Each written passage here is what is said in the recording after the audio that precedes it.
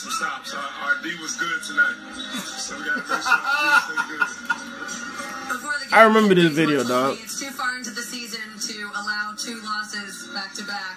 If you agree with that, how important is This video ain't aging well right now.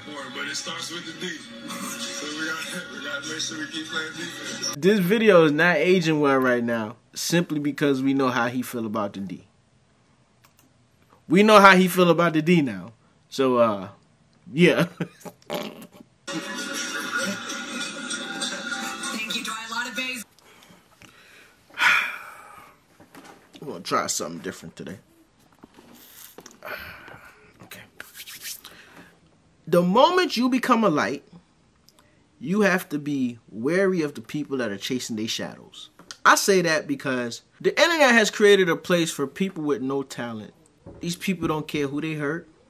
They don't care about you. They don't care about your family. For example, this Dwight Howard situation. Now, I'm not gonna lie. I've heard stories about Dwight. I've heard stories that Dwight was crossing the street.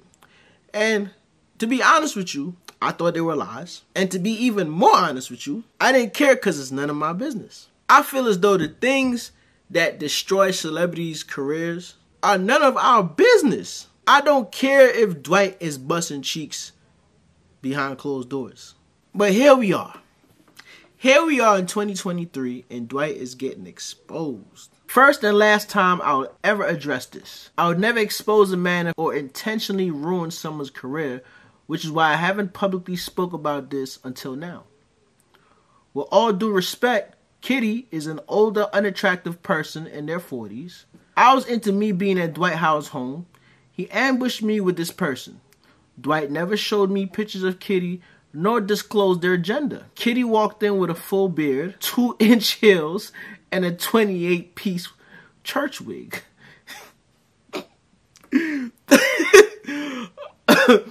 Immediately, I was thrown off, uncomfortable, and expressed that I wanted to leave. Shortly after, Dwight forced himself onto me.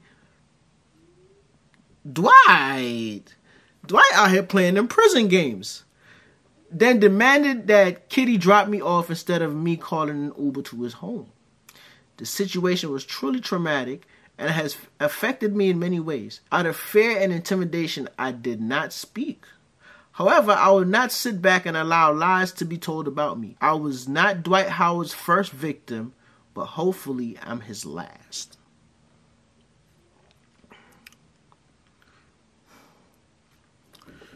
Dwight Howard, an NBA player who has made millions of dollars and can clap any cheeks he wants, forced himself upon you. I don't want to seem like I'm victim shaming. Not at all. But these situations scare me. Have you ever heard of Sydney Starr? Have you ever heard about Chingy? Sydney Starr took a picture with Chingy and started a rumor that Chingy was busting them cheeks. Chingy's career was not the same after that. Chingy's career was not the same after that. And this is why it's scary. I don't want to misgender nobody because I ain't trying to get canceled. I ain't trying to get none of that. Because that's another thing about the internet. You will get canceled. You just really got to be careful. You got to be careful who you open yourself up to. Now, we all going to sit here and try to make fun of Dwight Howard for being gay because he's Dwight Howard, right?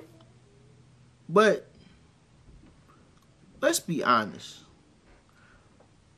Let's stick to the facts. It's really none of our business. The reason why my opinion is where it's at on this situation is because if it was such a problem, we'd have been reading about Dwight being in cuffs. Okay? So if Dwight not in cuffs, you just clout chasing.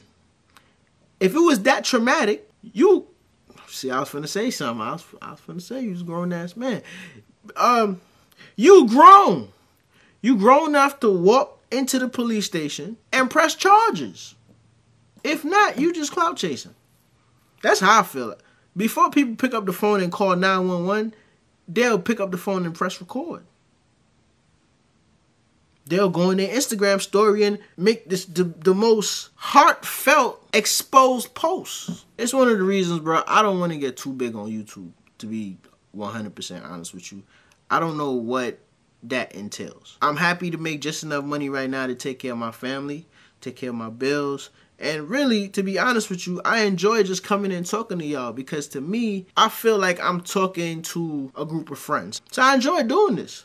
It took a lot of hard work just to get here. Now, I'm not as big as a lot of other motherfuckers, but I'm grateful. But imagine, just as hard as it took me to get here, some motherfucker that's probably working just as hard to get me up out of here. Who job bless, no man can curse. Say that. You know the one I was recording? No man can curse. The one I was recording before I actually messed up. Really? How I messed up? The volume. Oh, wow. I had to redo.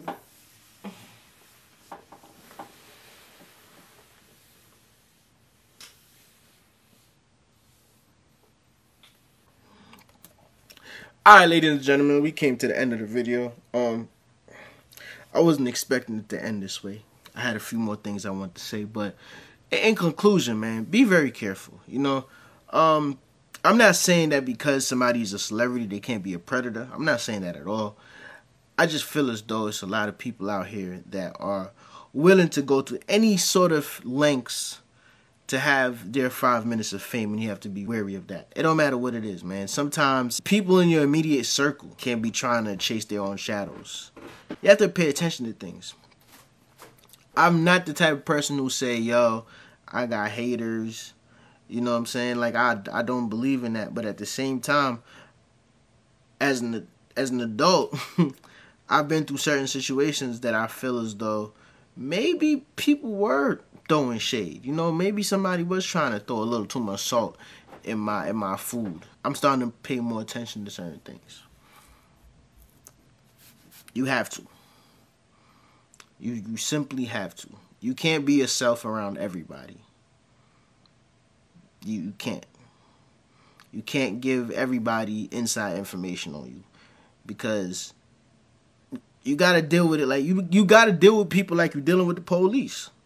You feel me? What you say can and will be used against you. Anything you say or do in this situation can and will be used against you.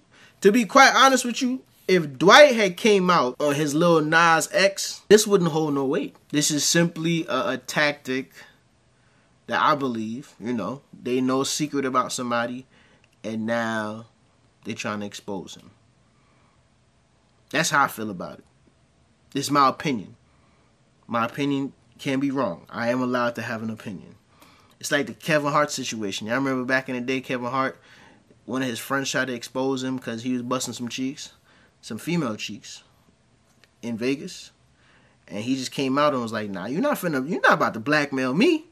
You're not about to blackmail me. So he just came out and told the truth. Yeah, that's me in the video. That's me doing what I do best. I feel as though, man, in a situation like this, you got to face it head on, man. You know you like Boy Poom Poom, then, hey, man, that's on you. You feel what I'm saying? That's on you. You like playing baseball. That's fine. Ain't nothing wrong with playing baseball, dog. Everybody got their thing. That's not particularly for me, but everybody got their thing. But anyway, man, this is the video, guys.